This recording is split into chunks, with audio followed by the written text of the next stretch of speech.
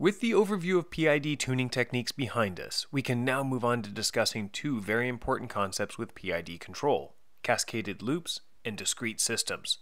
Both of these concepts are fundamental to most practical control systems, and they each change the way you approach and think about your problem.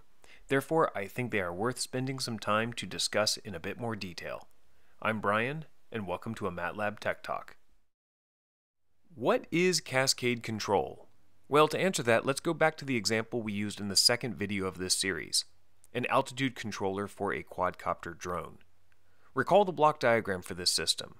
We start with a reference altitude. This is the altitude that we want the drone to hover at. And then this goes through a comparator to generate an error term, which is then fed into a PID controller that generates a propeller speed command. This is commanded to the propeller, which begins to spin up, and the output for this block is the true propeller speed. The propeller speed generates a force that acts on the drone, adjusting the altitude. And finally, the altitude is measured by a sensor and fed back into the comparator at the beginning. This is our classic feedback loop, and it has a single PID controller like we're used to. But now let's focus in on the propeller itself. Again, the propeller command is the input and the resulting speed is the output.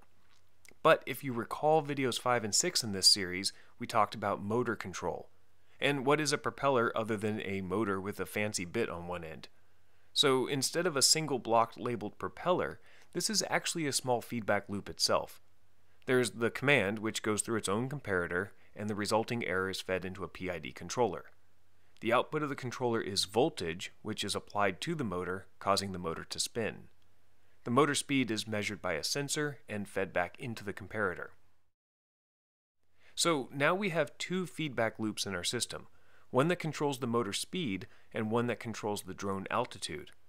We can call these two loops the inner and outer loops so that we can distinguish between the two. These are cascaded loops, or nested loops. The outer loop drives the set point of the inner loop, and the inner loop affects the feedback path of the outer loop, so they're intimately connected. You would probably expect that with a system with two PID controllers interacting with each other, that this would require a slightly different approach to controlling it versus a system with just a single loop. And you would be right, but it may not be as different as you expect. The first question might be, why design a system with cascaded loops in the first place? I mean, why not stick with a single loop approach that we have so much experience with? For example, a single loop approach would be to design one PID controller that takes altitude error and outputs a motor voltage. In this case, the altitude directly drives the motor voltage. There's no middle step of first commanding a motor speed. Well, here's two reasons. The first is that with a cascaded approach, it can be easier to isolate problems in the system. In our single loop example, if we have a problem with the motor, then it can be difficult to test just the motor separate from the rest of the altitude system. With the cascaded loop scenario, we could run the motor controller closed loop and determine if the problem exists with the motor or with the rest of the system interacting with the motor. The second reason for cascaded loops is that multiple groups can work separate parts of the problem. One team might build and design the motor controller, while another team is responsible for the altitude controller. This is especially the case if you buy a motor with an integrated motor controller. The supplier that built the motor will have already designed the inner loop for you, and you just need to incorporate the outer loop around it. But a more important reason to have cascaded loops is to run them at different speeds to address different problems and sources of error. The motor controller can respond quickly to local disturbances, whereas the altitude controller can be tuned conservatively to reject sensor noise and increase stability. For example, in cascade control, let's say that the propeller motor takes 10 volts to run at 100 RPM, which we'll say is the speed required to hover the drone. Now we add some disturbance in our loop. Maybe the battery voltage drops because another high current device in the drone is turned on. Or perhaps the lubricant in the motor bearings get hot and the resistance drops, requiring less voltage for the same speed. In both of these cases, the inner loop motor controller can sense this error and adjust the motor voltage in a fraction of a second so that the propeller speed is barely affected. If the inner loop is fast enough, then the motor disturbances wouldn't even be seen by the outer loop because there wouldn't be a noticeable change in altitude. This would allow the outer loop to be much slower and only respond to relatively slow disturbances like wind gusts. Now, if there was only a single loop, then the altitude controller would have to sense that tiny change in altitude and quickly adjust the motor voltage in that fraction of a second. If we tuned the outer loop to be that aggressive, then it would respond quicker to changes in altitude, but it would also respond quickly to altitude sensor noise, and that's not ideal. So it's a much better system to have these cascaded loops, with each loop targeting a different set of reference points and disturbances. Okay, now that we have an understanding of why we need cascaded loops, let's quickly discuss a few ways to tune them.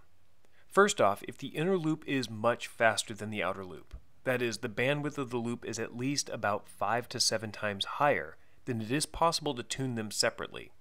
For our drone example, we could tune the motor controller first and make sure that when we command a speed, the motor spins up quickly with the performance that we want.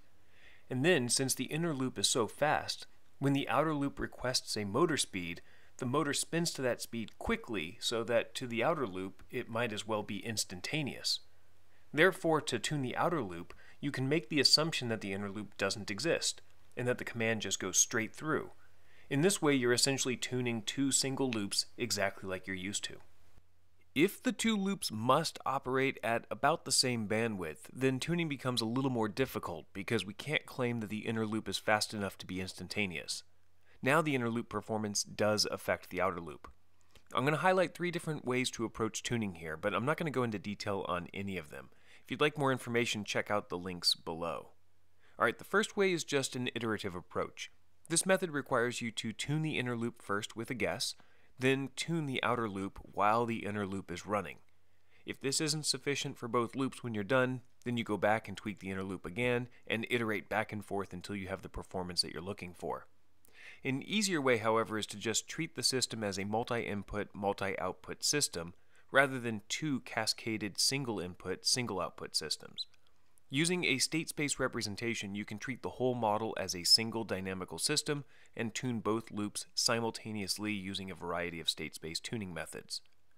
Finally, we can use software to auto-tune them.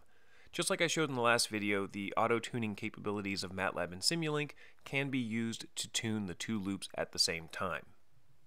Alright, there's obviously a lot more that I could cover on cascaded loops, but right now I want to turn your attention to a topic that will affect almost every PID controller you create, and that is a discrete PID controller. Similar to what I just did with cascaded loops, for discrete control I just really want to use this as an opportunity to introduce the topic to you, and maybe give just enough information to explain why learning the topic is important, and how a discrete PID controller differs from a continuous PID controller. As always, links to more information are below, including a series of videos on discrete control that I made on my channel. Alright, so why discrete control?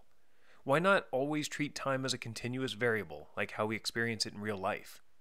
The reason is because the controllers we design are usually run on digital computers, and digital computers don't run continuously, but instead update at each sample time.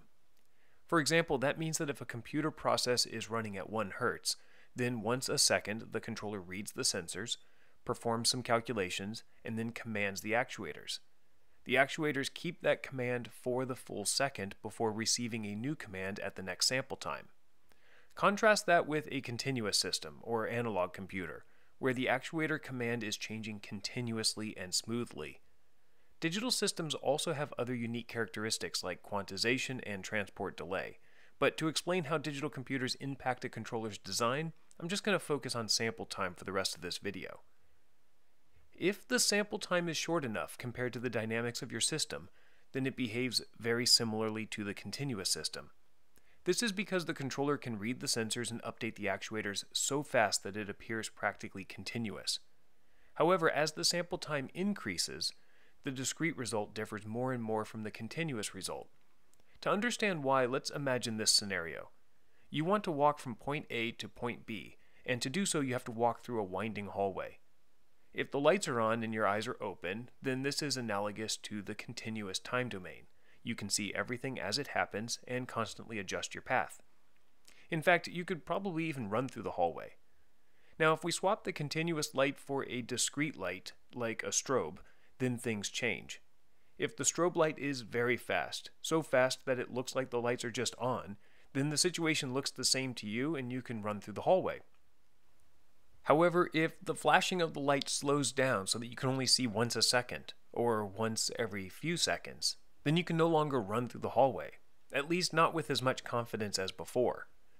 This is the effect that discretizing has on our continuous PID controller. If the sample time is relatively fast, the PID controller can see everything and react just the same way as before. However, if the sample time is relatively slow, that is, the flashing of the light is slow, then the PID controller will have to be slowed down as well to keep it from metaphorically running into the walls. Now, the structure of the PID algorithm also looks different between the continuous S-domain and the discrete Z-domain representations. They both have a filtered derivative term, and there are integrals on both sides. But as you might expect, since they look different, the Kp, Ki, and Kd terms are not the same between the two, even for equivalent systems. However, there are several different ways to convert from the S-domain to the Z-domain, and again, I go through many of them in the series on discrete control. So a typical approach to tuning a discrete PID controller is to first tune it in the S-domain, and then convert it to the Z-domain, while ensuring that the sample time is fast enough to keep the same behavior.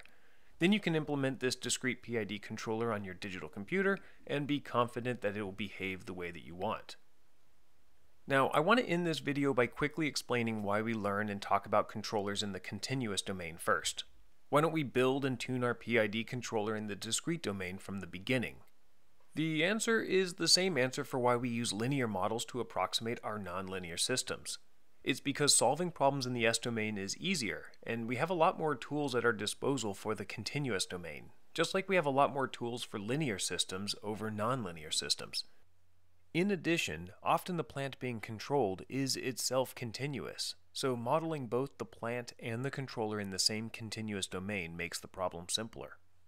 And as we've just seen, as long as certain conditions are met, like a fast enough sample time, then these imperfect representations are still good enough to get the job done, and it's easier than the alternative.